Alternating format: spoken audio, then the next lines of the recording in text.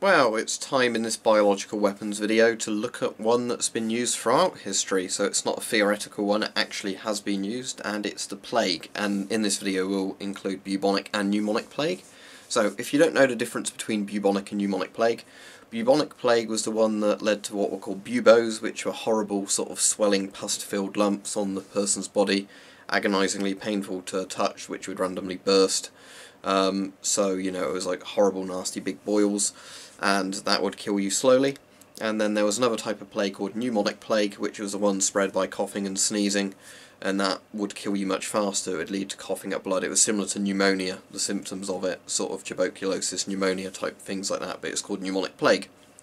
So during the Great Death and everything in Europe, both the type or the Black Death, both of those plagues were persistent at once, so you had the chance of catching one or the other. I think if you're unlucky you could have both at once, but you know, that would be almost certain to die. But the point is with the plague that obviously there's two variants of it, so bear that in mind, because some people will say you're speaking about the wrong thing, because they don't realise there was actually two diseases that occurred during the plague. As far as I'm aware, during the Great Plague, which happened later on, which is the one where you had the plague doctors with the beaked masks on that aren't gas masks, which I've covered before. That was pneumonic plague only, as far as I'm aware, during the outbreak of the plague. But the Black Death or the Great Death, the famous plague, which was probably around the 1100s, 1300s, was it? I can't remember the dates off the top of my head. But that was the plague that it had both the pneumonic and the bubonic plague in it. However, throughout history, both these plagues have been attempted to be weaponized. Throughout ancient history, it was thought if somebody had died of the plague, you could launch their body from a mangonel or a sort of catapult, trebuchet, whatever, over the enemy's walls or into their settlement to try and poison them with the plague. Similarly, you could throw an infected body down a well or something like that to try and infect a water source. So bear in mind, pneumonic plague spreads via coughing and sneezing, as far as my bubonic plague spreads through bodily fluids. But both of them are fairly contagious, obviously very contagious with pneumonic plague, due to the sheer amount of people that died of it.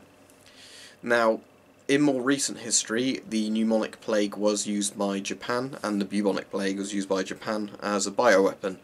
So this was during World War II. Japan had a thing called Unit 731, which is very horrific. I won't go into all the details here, but it was basically where they used Chinese civilians for the most part to test biological weapons, to see how effective they were at killing them, carried out live vivisections, things like that.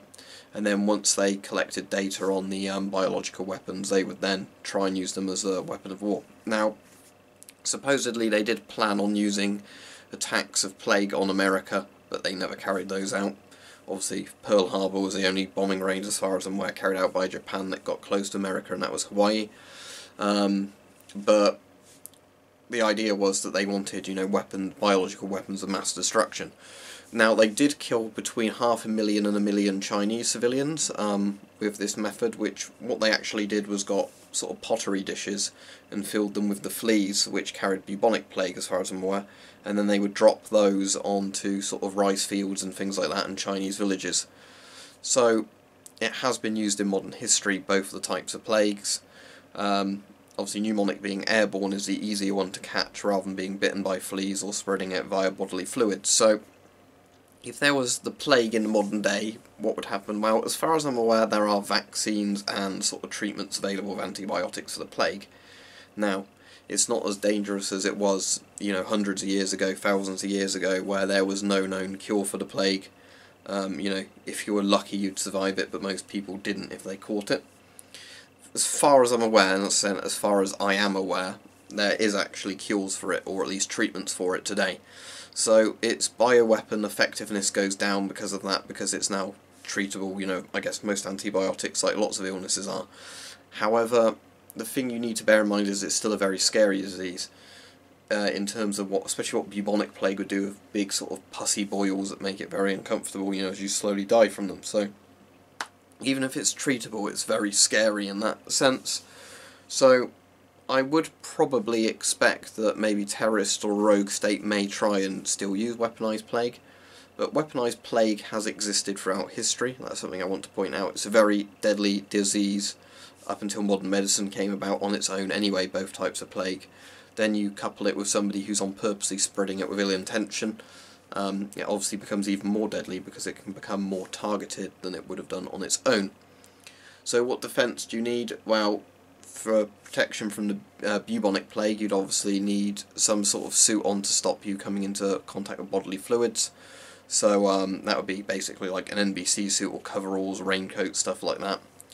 And for the pneumonic plague, obviously you'd need your respirator with a particulate filter in to stop you inhaling the airborne disease. It spreads like flu or whatever else, people coughing and sneezing and breathing out the germs that you would then inhale to contain it, just, you know, contaminate it and catch it yourself. Obviously if people are sneezing or putting their bubo fluid on various surfaces, then they would need disinfecting as well. But again, not catching the plague would be similar to not catching any other disease nowadays, but I said, thankfully, as far as I'm aware, there are treatments available, which is why it's no longer really researched as a bioweapon like it was 50 plus years ago. However, that being said, that doesn't mean that it won't ever be used at all. But again, like most biological illnesses, the best way of staying away, its best method to not catch it is stay away from people as best you can, and practice very good hygiene, things like that. But as I said, as far as I'm aware at least, there are cures or treatments available for the plague, so it's not as likely to be used, but just be aware, obviously, that it can still exist and can still be used as a weapon.